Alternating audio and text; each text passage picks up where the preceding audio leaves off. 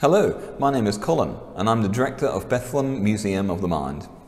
Today we're launching our virtual exhibition entitled All Consuming on our website museumofthemind.org.uk. And propped up behind me is one of the artworks from that exhibition, Stanley Lencher's Woman with Cake. Well, the foyer of the museum in which I'm sitting now is empty and has quite an echo to it. Sorry about that. One day we hope that the museum will be full of people again, but in the meantime we're taking our exhibitions online. The concept for this exhibition was developed from a study of the museum's stored collections last year, long before the current coronavirus shutdown. Now, of course, the link between food and well-being seems stronger than ever.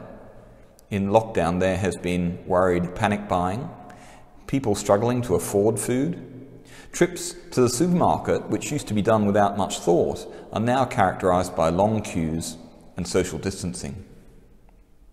Social media and the news is peppered with advice as to how to avoid comfort eating, or how to lose weight in lockdown, or how to make the most of your store-cupboard supplies, or how to bake the perfect bread. Images of food are pervasive. We are now, and we have been for a long time, bombarded with images of what people are eating, what food we're supposed to be buying, or what food will do for us or to us.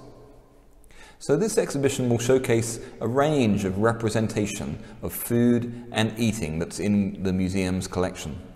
And it will explore the relationship that food has with mental health, well-being, morality, and identity.